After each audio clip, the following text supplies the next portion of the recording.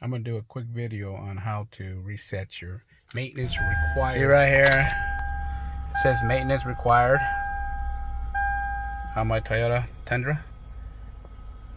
That means like when after you change your oil in your engine, then you need to reset this. It's very simple. I'll show you how to do it. First thing you do is you set this button right here to A. So once it's at trip A, see how it's at trip A? Okay. Then once that's at trip A, you turn your engine off.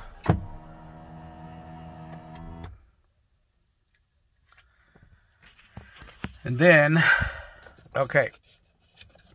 Now you hold down this button here, the trip button, and then you turn your key twice. You don't turn it on, you turn it twice. Like I said, don't turn it on, just turn it 2 clicks. 1, 2. Not turn your car on. And that resets it. Maintenance required is off. Thank you. Thank you for watching my tutorial on how to reset the maintenance on your Toyota Tundra. It'll work on any Toyota from 2000 to 2020.